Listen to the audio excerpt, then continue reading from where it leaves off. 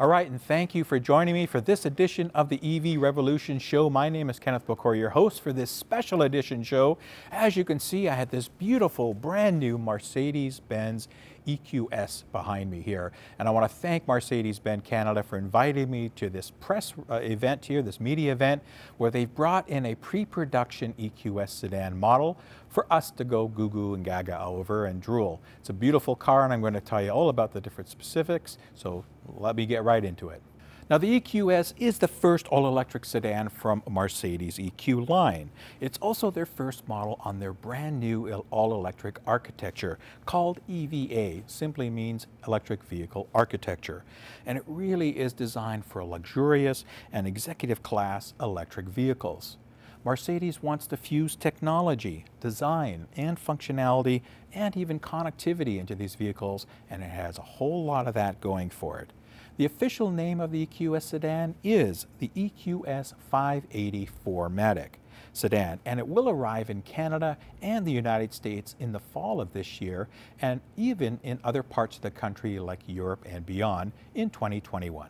As part of Mercedes-Benz plan, they call it Ambition 2039 initiative, they're working on offering a carbon-neutral car fleet within 20 years. And as early as 2030, they want to have half of their vehicles globally featuring electric drive systems. Now, that does include all electric and plug-in hybrids. Now, although the EQS is a close relative to the S-Class, as you can see, it is built on that all-new electric architecture, as I mentioned. As you can see, the design has bow lines and a cab-forward influence into it. Also a fastback with the rake of the rear. The EQS is clearly distinguishable from combustion engines, even at first glance, and Mercedes-Benz did that on purpose. So Mercedes-Benz engineers and design folks worked on aerodynamics, and as you can see, it's a beautiful design that actually achieves a drag coefficient of 0.20. Now, Mercedes-Benz claims that this is the most aerodynamic production car in the world, and I guess they're right, because this is actually in production now.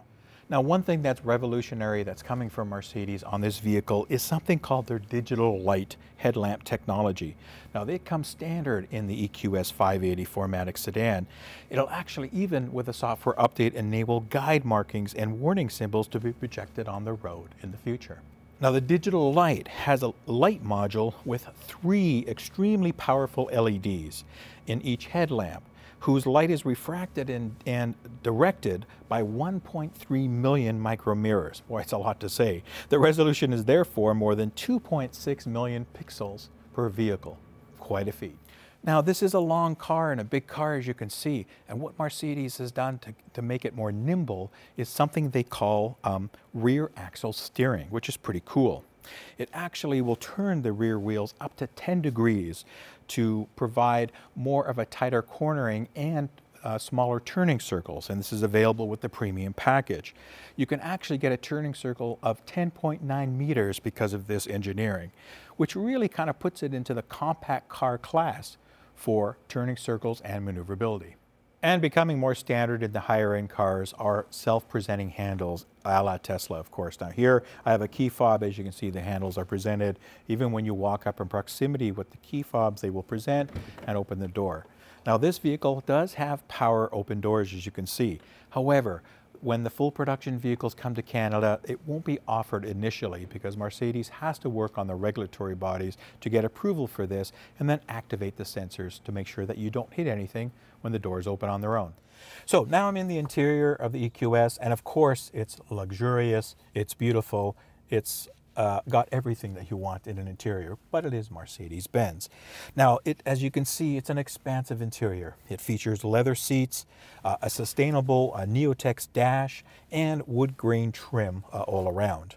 Now, the standard Mercedes-Benz EQS vehicles will come with 12.9-inch capacitive touchscreens with a centrally vertically oriented screen comprising the entire central console.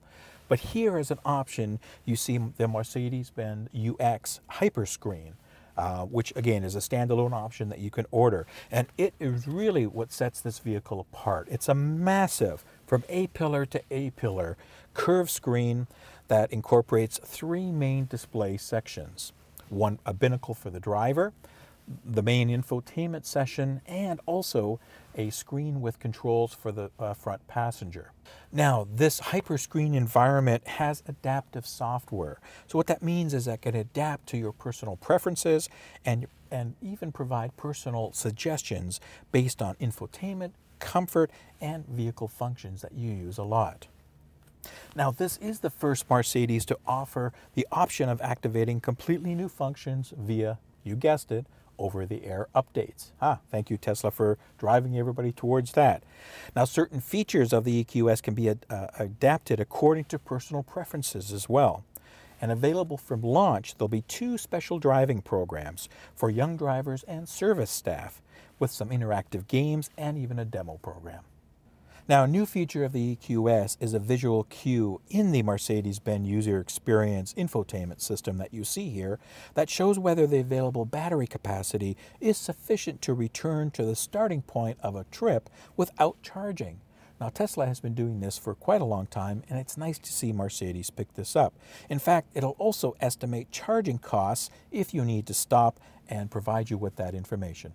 Now, sticking with the technology, there are up to about 350 sensors that are in this vehicle.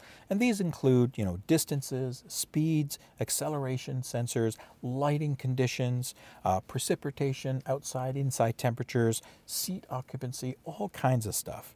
Now, one thing that this thing does provide is an artificial intelligence. It's been designed into the software, and what this will give the user is that the vehicle can expand its capabilities on new experiences. Just don't give it the nuclear launch codes.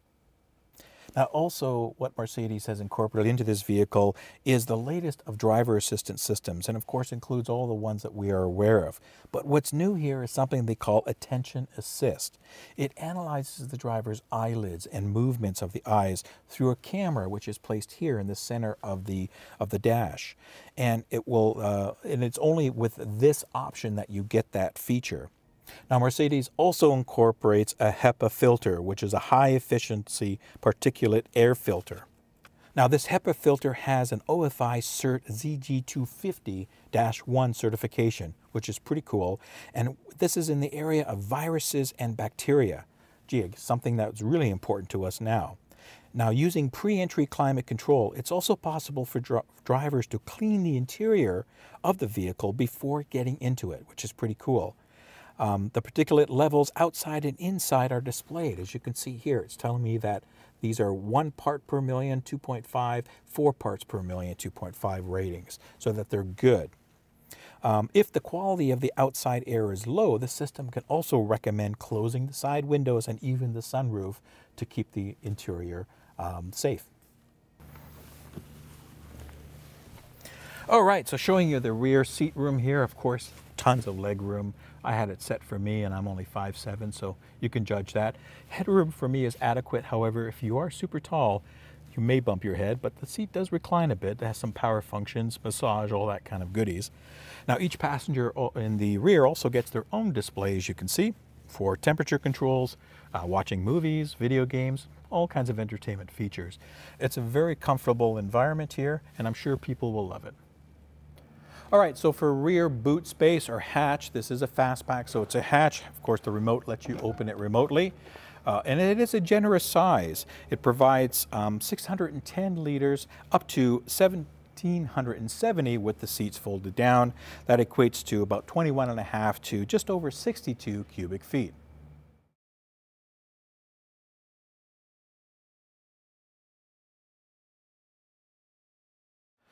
Now, one thing about the EQS is it does launch a new battery technology that Mercedes has developed with their supplier. Now, these batteries are significantly higher in energy density. It uses a usable content of 107.8 kilowatt-hour battery pack size. And the innovative battery management software allows updates, as I mentioned, over the air. So things should get better over time with this vehicle. Now, they don't know the exact makeup of the chemistry, but they do state that cobalt content of the cathodes have been reduced to 10%. The rated range for this vehicle is 700 kilometers. Now, that's under the WLTP rating. And also, this is a dual motor vehicle, so it's an all-wheel drive as they have electric motors on both axles. Now charging, Mercedes of course, like most other manufacturers, I'll pop this open, uses your standard CCS combo port for charging. It does support up to 200 kilowatts of DC fast charging. Oh, and if you're charging at home or public level 2 charging stations, it will support up to 9.6 kilowatts of AC charging. Of course, EVs support regenerative braking, and so does the EQS. In fact, Mercedes has 3 energy recovery levels built into the vehicle and a coast function, and they're controlled through paddle shifters on the steering wheel. It also supports one-pedal driving.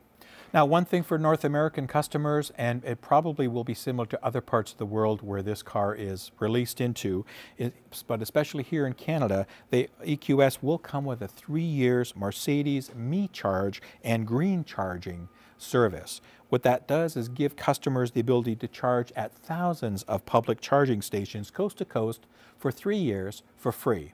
There'll be some specific restrictions on that, but similar to what we're seeing from the other OEMs. All right, well, that's it for this edition, this special first look at the Mercedes-Benz EQS 580 4MATIC. A beautiful, fantastic machine, and I can't wait to get my hands to drive one.